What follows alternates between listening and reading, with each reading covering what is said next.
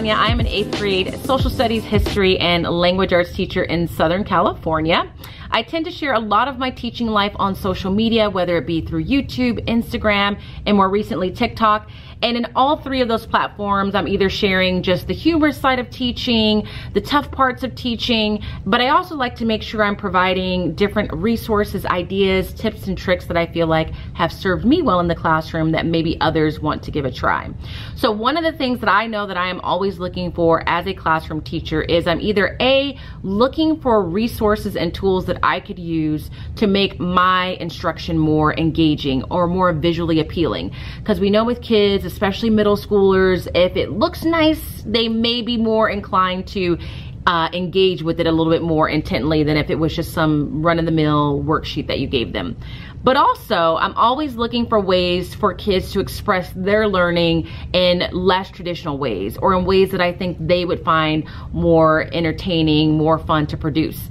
And so when I found out about Adobe Creative Cloud Express, I got really excited because it allows me to do both of those things. As a teacher, if I'm looking to create engaging presentations, infographics of information that I want to share in a very succinct way, that's something that I have available to me to create here. And on the flip side, if I want to assign something to students and say, hey, we just finished this unit of study on manifest destiny. Can you create a graphic? Can you create a presentation? Can you create an Instagram story that represents something that you've learned? I have that option here as well. So today I'm going to walk you through just some more fun and lighthearted activity that I'm planning and doing as we speak with my 8th graders.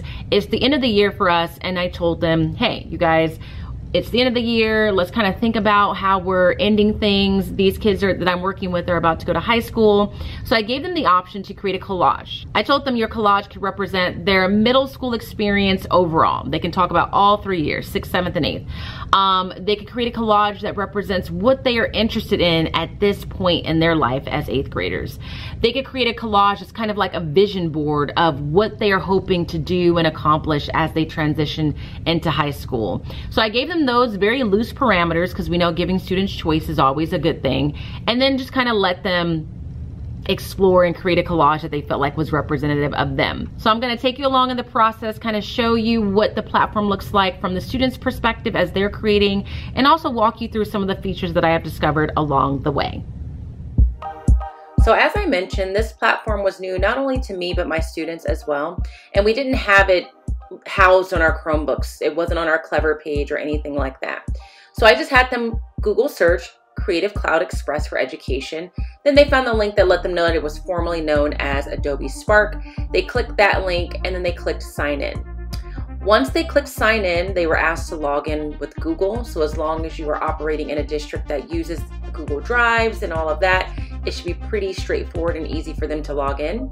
And then they saw just the main page. So this is where they started, and they saw that they had a lot of different options. If I wanted them to create an Instagram story, an Instagram post, etc. So I let them kind of look through that. But ultimately, my goal was for them to create a collage. So they selected that as their option. And then the first page they were brought to had just these different images that they had available to them. I let them know that they can pick their images there or skip it and just go straight to making their own collage. Let them pick whatever orientation they wanted, and then just kind of let them have at it there. So here you can see they had a lot of different options to choose from. They could have just made a collage from scratch, meaning that they weren't going to use a template at all. But then they also had the option to pick a template that was already created for them, where they would just put the pictures in and replace things that are already placed on these templates. And if you look closely, they had quite a few to choose from. Over 2,000 template options were available. I think some kids chose templates, but I also saw some of my students making their own collages from scratch. But again, I just kind of let them do whatever they felt the most comfortable with and they felt that they would be the most successful with.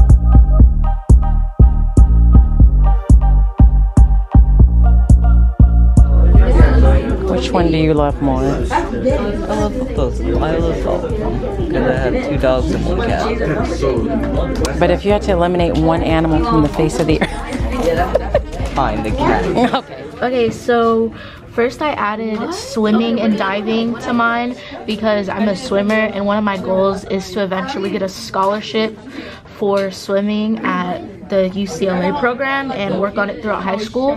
And then I added drumline and marching and snare drums because I also do snare, and yeah, like that's one of my goals is to be on the drumline team, and if not, get a swim scholarship, get a marching band scholarship. On a very big top. I also chose pictures of UCLA throughout my collage / poster because UCLA is one of my dream schools and I love that school so much. And then I added pictures of like music festivals because like when I'm 18, my friend, we want to eventually go to like a music festival together. So I chose this year's lineup and I chose Pharrell's music festival in Washington.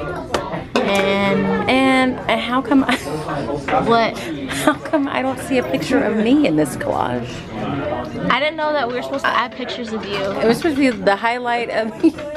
You said we could do like what we wanted to do in high school. You're not a high school teacher. Okay, that's fine. And what is this? Is that like debate team or something? I chose like eventually my whole thing was like leading up until what I want to do in high school and college. So I want to be a political science major and eventually get into either like law or politics.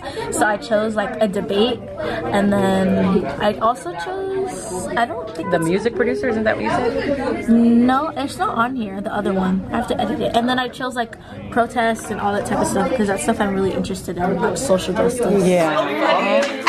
Oh, did you change it? This is what I did for mine. I like this one. Tell me about your pictures. I must have done something. Like, what, is this a rainbow because you like rainbows? Yeah. And then what about the next one? I like the sound of rain. I like the sound of rain. I like raccoons. I used to play guitar. And then is this dogs or puppies? Dogs. So we have a dog. What's your dog's name? Pepper. Pepper. And then what's this one? Painting. Painting. I like to paint. You like leaves, we know that.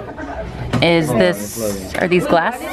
Pieces of glass? Because I have it on my phone. Science. Oh, science, okay. You like April Fool's Day? And And music, because you're in band, Upload it to your right? instead of emailing it to yourself. Is that what that is, musical notes? And then, is this the color pink? And you made it. The first one is cupcakes. Oh, these are cupcakes. You like cupcakes, you like pink, Very creative. right? Leaves, and then this is the beach. Cool. Okay, you're gonna click download. And then see where it says JPG. Click that one and then click start download. Please explain this collage. So I like raccoons and I play guitar. So putting them together is perfect. 2 in 1. And then this is a DeLorean from Back to the Future and I love that movie. And you like the sky, so it's all in the sky. Okay. I'm planning on adding more, but That's a good start. yeah. I like it. So as you can see, the kids had a lot of fun creating their collages. Some kids went with a very minimalistic look. Some kids got a little bit more creative than others.